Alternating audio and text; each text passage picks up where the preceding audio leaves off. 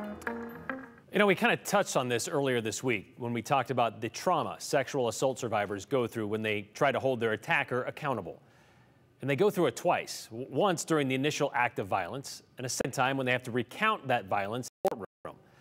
Well, there was an extra layer of trauma for former State Representative Erin Von Ellinger's accuser.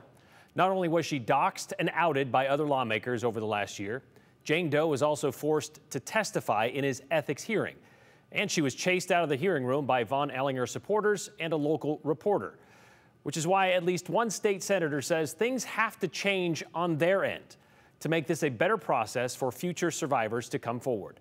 Joe Parris sat down for a conversation with Senator Melissa Wintrow, who says we need to prioritize survivors. When I saw the verdict, I didn't know quite how to feel.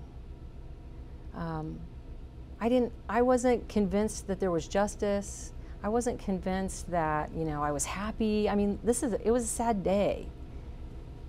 The one thing I did feel was a little bit of relief that the victim's voice was validated. But the biggest thing I thought about is my role as a legislator is the legislature's not off the hook.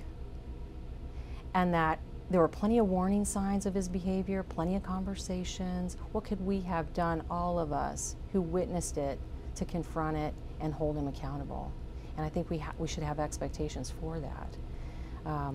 And the legislature should be required to have a best practice policy to prevent and deal with harassment in the workplace, period.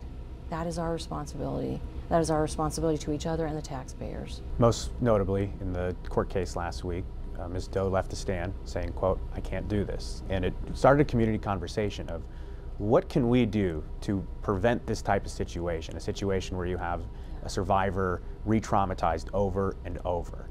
And as a lawmaker, you're in a unique position here where you could come up with ideas and say, we could change things. Have you thought about changes that you could be a part of at the state legislature level to prevent what happened to Jane Doe in the future? The average time between report and arrest for sexual assault, for example, according to one study they did, was about 88 days, almost 3 months.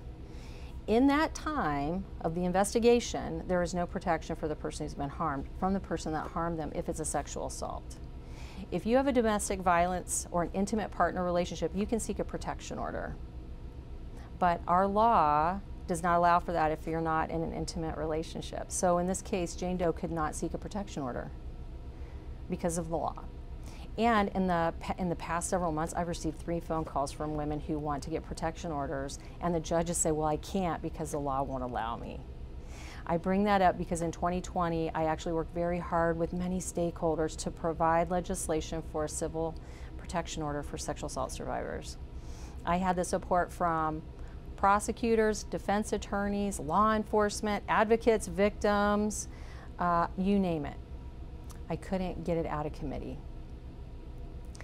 I want us to go back to that legislation, and we need to pass it. If there is one thing we could have done for her and many other survivors of sexual assault, if we really want to help people, is to allow them to get a protection order. And all we have to do is change the law to provide that opportunity. Attention is again being drawn to the House Ethics Committee hearing that involved Jane Doe testifying behind a black curtain about her interaction with Mr. Von Ellinger. The committee was tasked at finding behavior from Mr. Von Ellinger that was unbecoming of a lawmaker. They made it clear they were not there to find a crime. Doe was traumatized in real time as she testified.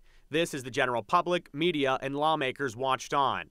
Doe was then chased through the Capitol after her testimony by select media and members of the public, traumatizing her again. This didn't work. Something needs to change. Over the last year, have you and your colleagues talked or figured out a way to change how this could happen, make it less traumatic? The thing that we don't do well as a culture and a system is center voices of people being harmed. Now, we talk a good game that we do that. But what does it truly mean to center the voice of somebody who's been victimized? It means that we listen to what their experience is, and that we are willing to take action to adjust a system or a behavior based on that information. I do think some of the gaps that exist could be filled, and some of those things I think are about creating strict confidentiality process in there, accountability for any member who is acting outside of expectations, actually, making sure that we follow the rules we have.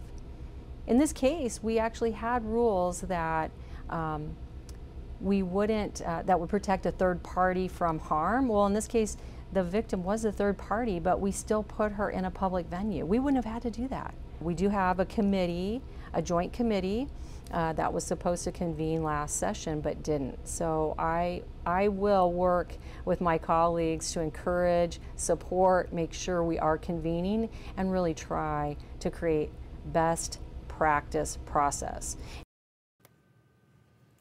Pretty moving, Joe. She said a lot of things there. What did you take away from what she told you today? Well, she also explained to me that she thinks there should be an explicit non-fraternization policy at the State House, meaning that it would be written in code, it would be written as expectations for lawmakers that they cannot date and they cannot be inappropriate with subordinates inside the state capitol. One thing that Senator Wintrow was reminding me, Brian, is that they're in a workplace environment. They are lawmakers, but they're in a workplace environment, and Senator Wintrow says she wants to make sure people feel safe there.